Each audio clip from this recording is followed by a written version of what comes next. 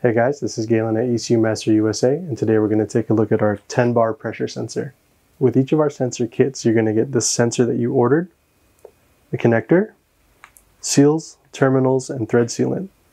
And you'll also find on the front of each package the QR code that'll link you directly to any pertinent sensor information you might need.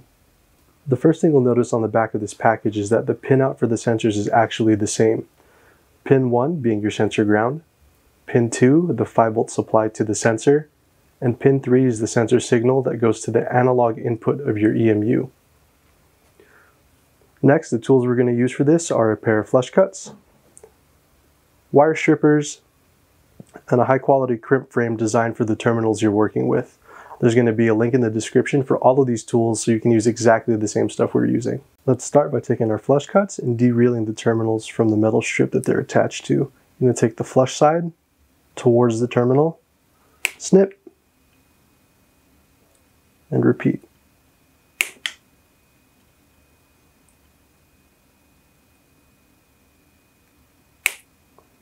Now we include an extra in all of these kits in case a mistake happens, and trust me, they happen.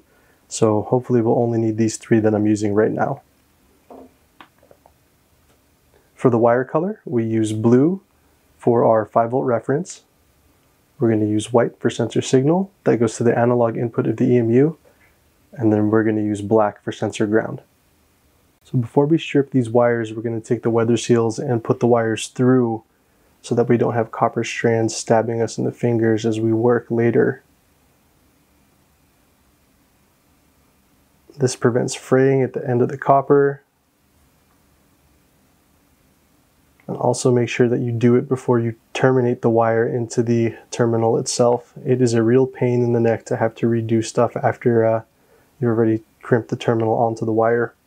Next, we're going to grab our strip tool. And I want to show you guys the strip length here is set to the minimum value on the stripper to allow for consistent exposed copper at the end of each of these wires.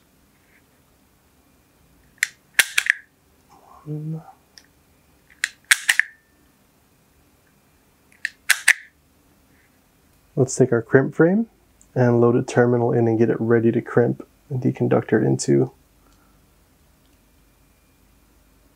You'll notice that this crimp frame has an automatic positioner here with a gate that's spring-loaded. So as you insert the terminal, you push on the gate, opens the gate, closes on the terminal, and now it's positively located inside of the crimp frame so it can't rotate around or give you any funny business as you go to crimp this on. We're going to slide the conductor all the way forward, leaving the copper exposed. We're going to insert and then crimp slowly.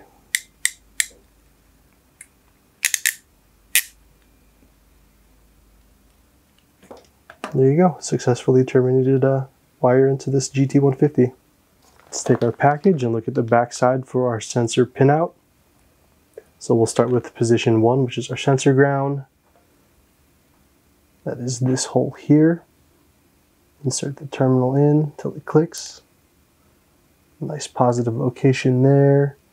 Next we'll go to pin assignment 2, which is our 5-volt supply to the sensor. And again, and last but not least is our sensor output, sensor signal. That goes to the analog input of our EMU device.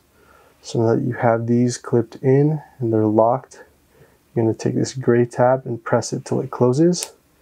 And now the tabs cannot come up. And that's how you wire the 3-position sensor. So now that we've wired our 10 bar pressure sensor into our EMU Black, we're going to go into our EMU Black client software and make sure that this is calibrated properly to work for our sensor. We're going to start with our configuration window and ensure that the units displayed are in metric. Our sensors are sold as metric sensors, so we're going to do the calibration and the scaling in the metric values. Next, go into sensor setup, and we're going to select pressure.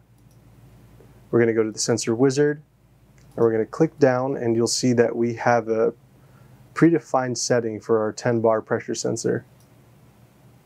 And now we're going to select the parameter that we're going to assign this to. So we're going to assign it to oil pressure calibration. And you'll see the minimum voltage here for the sensor is 0.5 volts. at a pressure reading of 0 bar, the maximum voltage at 4.5 volts with a maximum pressure of 10 bar. I'm going to hit OK, and we'll go to our oil pressure cal table.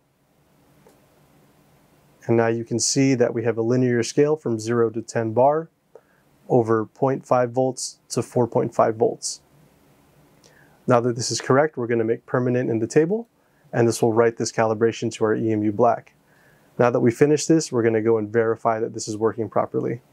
So now that we have our 10 bar pressure sensor calibrated in our software, we're going to go ahead and make sure that we're connected to our EMU Black device. This is indicated by the connection status here in the lower left corner, indicated by the connected symbol and the green highlighted box. So let's move our calibration window out of the way, and we're going to open up our graph log and our analog inputs. Next, we're going to plug the sensor in so you can see the change in pressure and the spike in voltage. Here you'll notice that this signal is a little dirty as we plug the sensor in, but that's okay because that shows that it's working. The resting voltage will show 0.49 volts, which indicates 0 pressure or 0 bar at the sensor. Now that you've verified that your sensor is working, continue working in your EMU First Start checklist to finish setting up this device for your project. Thanks for watching.